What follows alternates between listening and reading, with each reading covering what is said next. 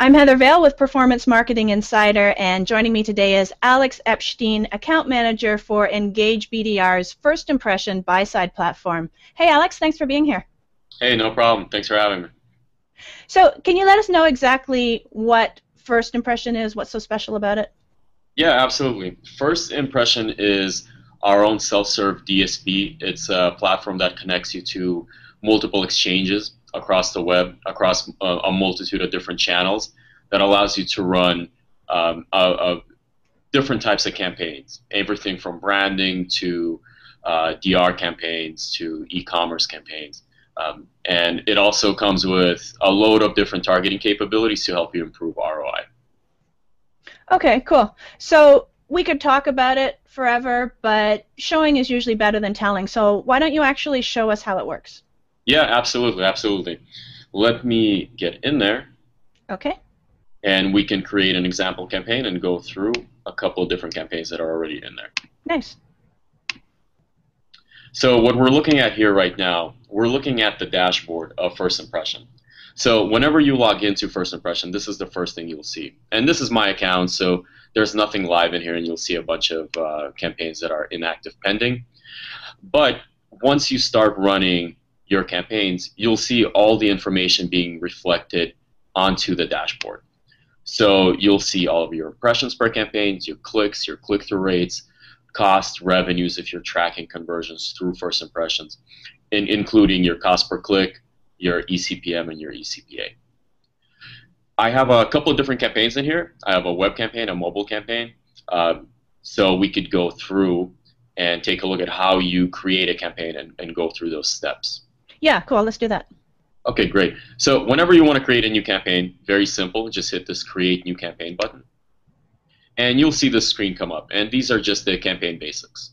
So you want to give your campaign a name. You want to select whether this is going to be a mobile campaign, a video campaign, or both.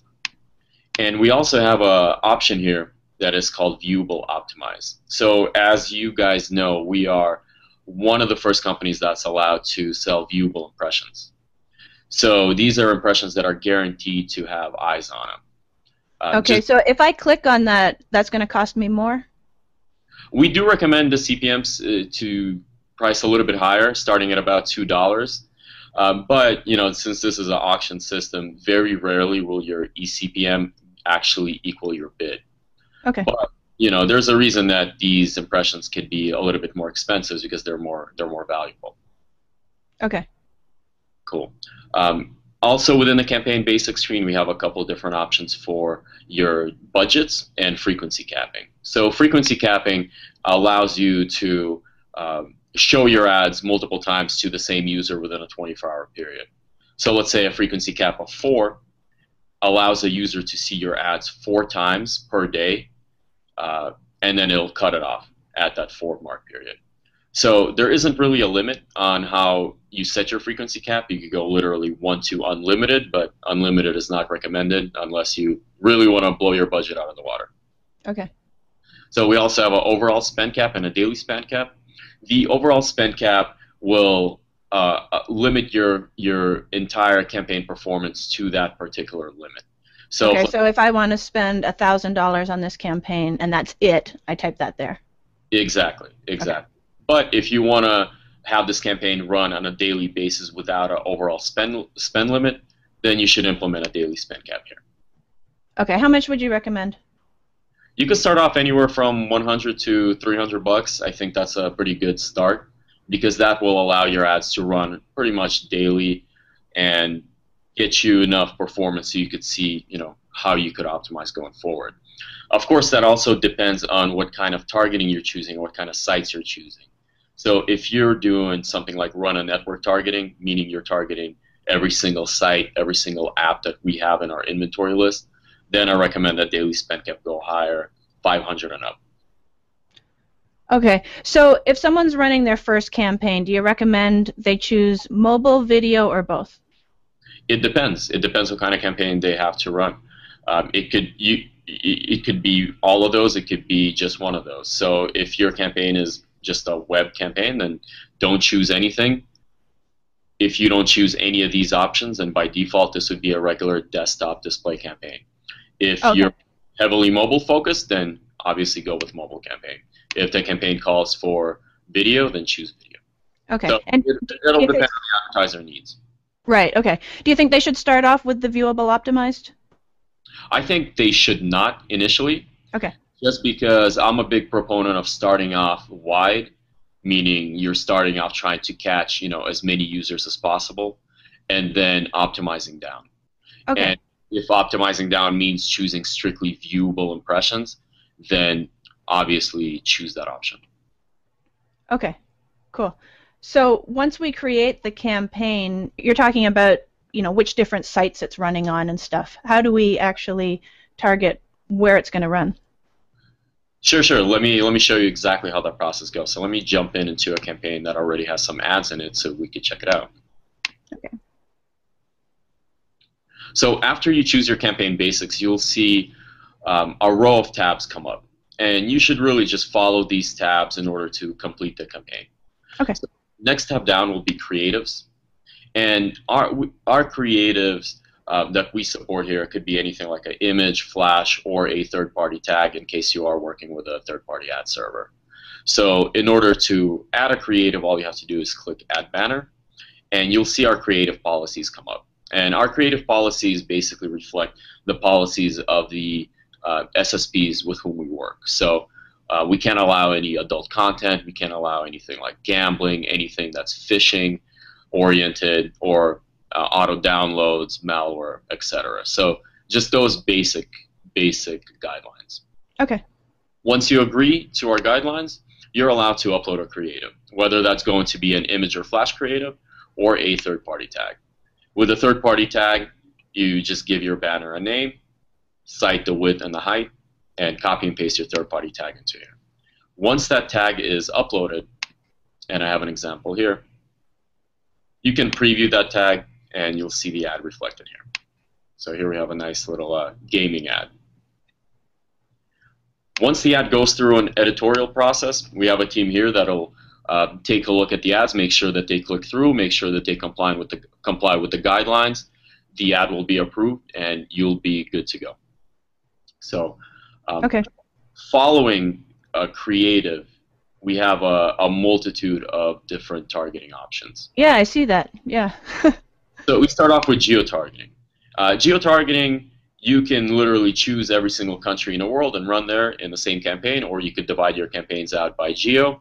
We allow you to exclude countries or include countries. So let's say you want to target specifically the United States. All you have to do is click exclude all countries except the following.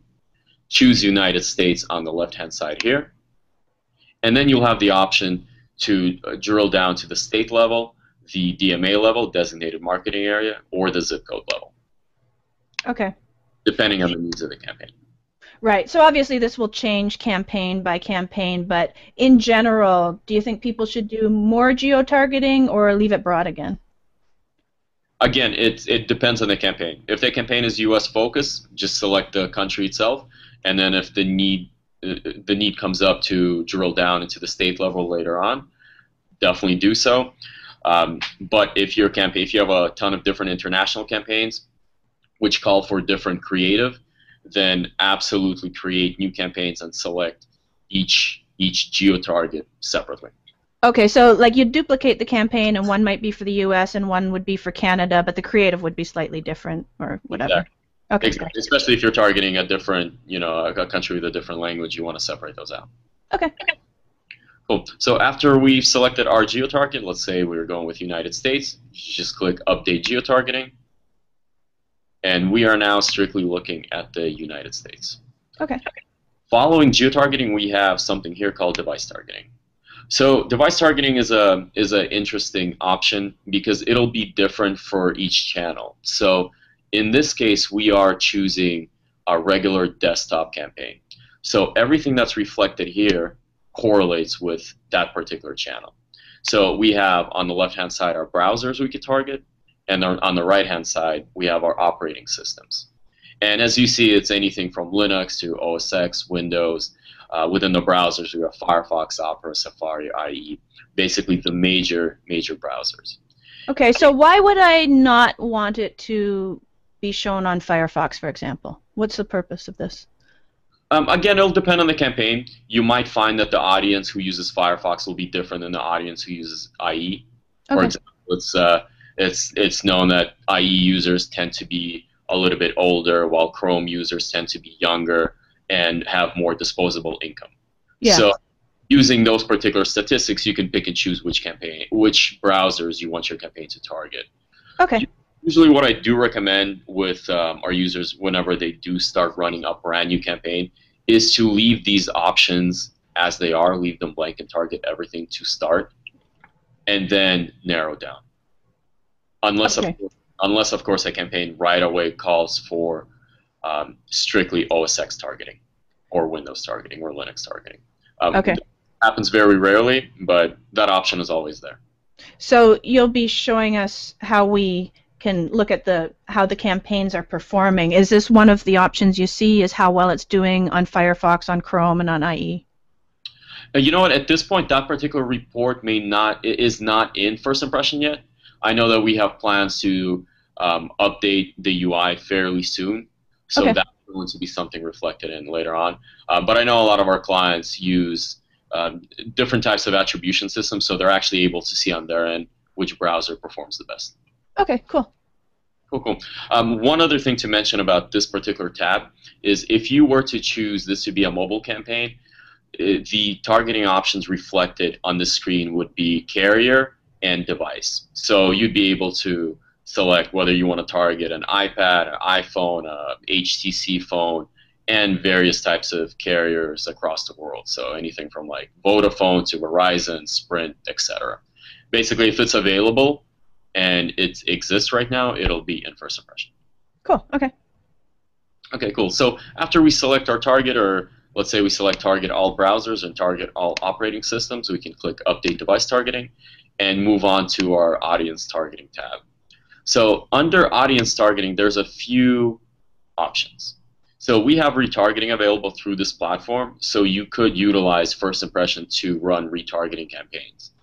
And in order to do that, all you have to do is just choose this retargeting option. You could select Create a New Pixel here. You could enter a pixel name, so let's say New Pixel.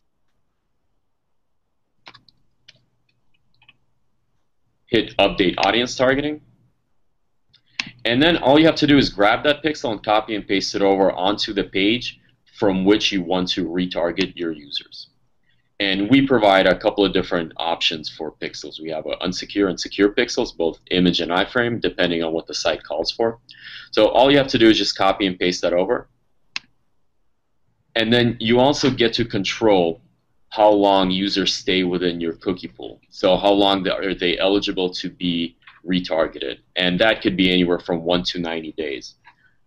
What we usually recommend for retargeting, anywhere from 15 to 30 days is more than enough. Otherwise, you might experience customer burnout. Okay, so when customers see those retargeted impressions, is it at the same rate as the original? It could be a little bit less. Okay. Because whenever you're running like a regular brand new display branding campaign, you're going out after brand new users. You're connecting with new users who have not yet seen your site. Whenever you're going to run a retargeting campaign, you're following users who already have been to your site, so that rate will be a lot slower. But that is the point of building out a cookie pool, is you build out a cookie pool of users who visited your page, and then you're going to go after them. What users will see is that the conversion rates on retargeting campaigns will be higher than they will be on regular display branding campaigns. Okay,